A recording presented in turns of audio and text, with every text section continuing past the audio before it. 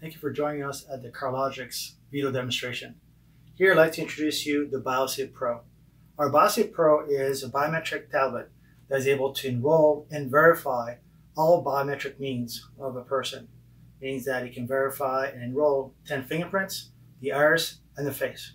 This BIOSID Pro can also measure and verify through a contact and contactless card, and it has all different ports for HDMI, RJ45, SD card, power, and also different features that even in terms of barcode and QR code visibility. This device is IP65, and therefore it is drop resistant and also water resistant, and it can have SIM cards or SAM cards, and it could be also for GSM in terms of mobile networks, or Wi-Fi, of course, or Bluetooth. So this device is truly universal in terms of capabilities and suits all your needs. This device has a setup feature here where you can press this setup feature on this, and then you can select all different features where you want to have an MRZ or ID card being recorded right away, has the face, the iris with a threshold of how much you want to verify the person and the accuracy of the verification of the person.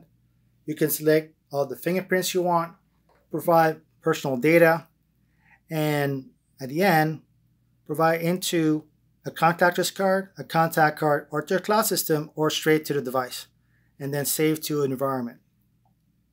This device is very easy to use and really starts at $32.99, or it could be also configured to your requirements as you see fit. It has 64 gig of hard disk memory, 4 gig of RAM, and again, it truly is an application that can be very universal and very quick to do. Now, let me show you how to enroll a person. I'll make it very easy, and I'll show you very easily how it can be done even by a person like myself. First, you click on enrollment. It has different options as you see there. Now, just for simplicity, I will do manual enrollment and ask personal fields like the last name. Now, just for example, I'll just put some variables in there. First name, and then a middle name. Okay. Here for a serial number, if I want to save to the cloud, to the tablet, you put it in. Okay, so let's say serial number will be Q for just example here. Oh, registered. And now what we're going to do here is go to the next phase, where now it's going to ask for your signature. So it said Q is our person. I'll put it in. I'll take a picture now. Okay. The camera now has two different cameras, one in the back, one in the front. So if I'm self-enrolling, I go into the front. I go to the person here, take a picture. It does it in 1 second. And here I am, already enrolled for facial biometric purposes. I have a choice not to take a picture again or go to the next. Next vision is the iris. I click on the iris. The iris then kind of pop up. It goes here. It says ready. I take capture. Put the device here, and it reads, and automatically it will record the two irises of the person. Okay. So here you can see the two irises are selected. I say accept. Now I go to fingerprint. It tells you which finger to enroll. So here's the thumb. Goes to the next one. Here's the next thumb. And here, I'm already done all enrollment as you see fit. Now, you have a choice to go back to the main menu, save to the contact card, save the contactless card, save to the cloud, or save to the tablet. I'll select here, save to the cloud. Right there, it's on the cloud as quickly as it is.